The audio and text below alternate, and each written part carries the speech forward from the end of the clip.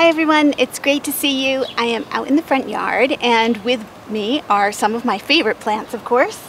And this is my heuchera apple twist, and you can probably tell from there that apple twist is not doing too well. So heuchera are really hardy perennials and very few things are bothered by them. My bunny rabbits leave them alone, which works out really well.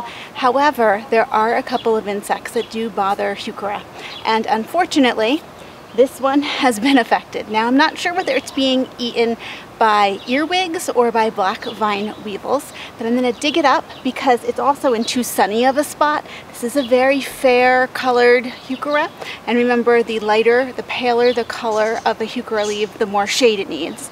So it's getting too much sun anyway, and it's being eaten, so it deserves a new spot to live after I resuscitate it.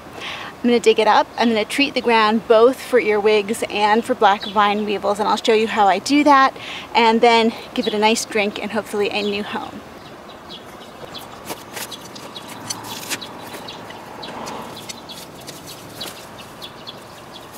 So a couple things that I'm noticing here. It's really dry here. We're having some irrigation issues too, so this is probably not helping the whole keeping this alive issue.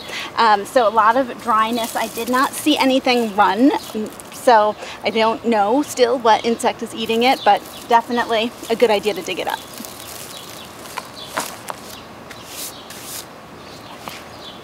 So there are a couple things that I use. I am not sponsored by either of these. I just know that they're good products. One is Sluggo Plus. If you get Sluggo Plus as opposed to your regular Sluggo, this does treat your earwigs. It does a bunch of other things, but your earwigs this will get. And it's completely harmless to animals, non-toxic. So I just sprinkle some of the Sluggo Plus around here. Okay. Then I also have diatomaceous earth. So if these are being eaten by black vine weevils, then the diatomaceous earth will get them. And this is also non-toxic to people. So you just sprinkle, it's a powder, you sprinkle a little bit on here and we'll be all set. Okay, that was probably too much, but we're definitely getting the vine weevils now.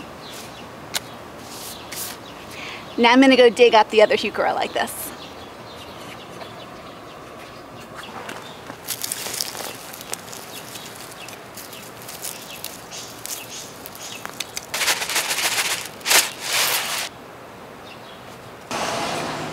This is actually a different kind of heuchera here. This is Lemon Supreme, but just like apple twist, it also has those very pale lime colored leaves.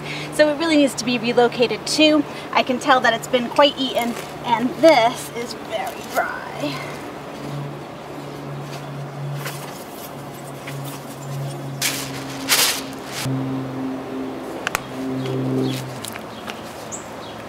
You can see that this apple twist doesn't look like it's in nearly as bad of shape as the others, but this is how the others started out.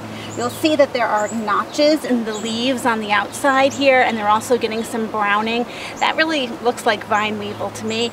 So I'm going to take this one out too, treat this area, and it's just too sunny for this poor baby.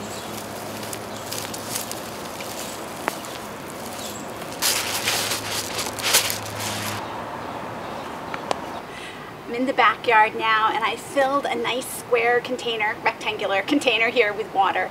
And this is the method that I use for any plants that I say are in triage.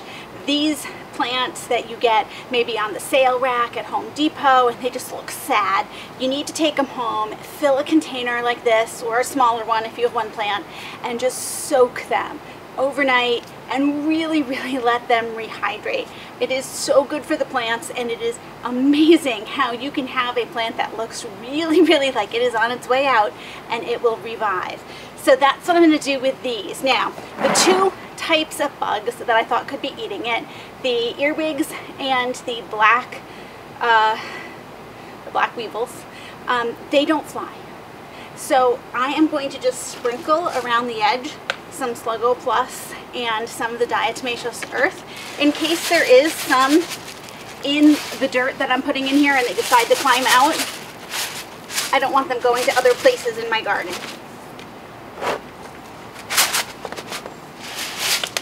And since this is so non-harmful. I don't mind just doing this a little bit. I feel like I'm like going to ward off vampires or something. Okay, we're all ready for the bugs. Then I'm going to take the plants that I have here and I'm going to pick off the real dead leaves here. Anything that's just obviously not going to come back can just be thrown away.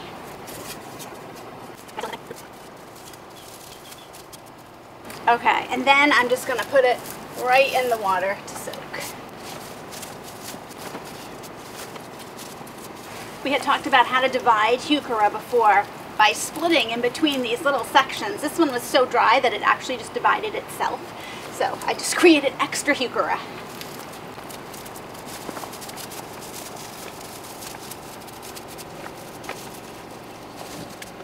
Okay, so we have our heuchera soaking now. Now, I know that these plants were not eaten because they were in the wrong spot in the garden. However, having a plant in the wrong spot in the garden, like I did, not getting it enough water, too much sun, you know, that weakens your plant's ability to fight against any of these things that it comes up again, whether it's a powder mildew or a bug attack. So you really, you know, you take the time and you say, whoops, put that one in the wrong place, you dig it up, and then you get it situated so that it really can thrive in its next location. I'll keep you posted on how these do.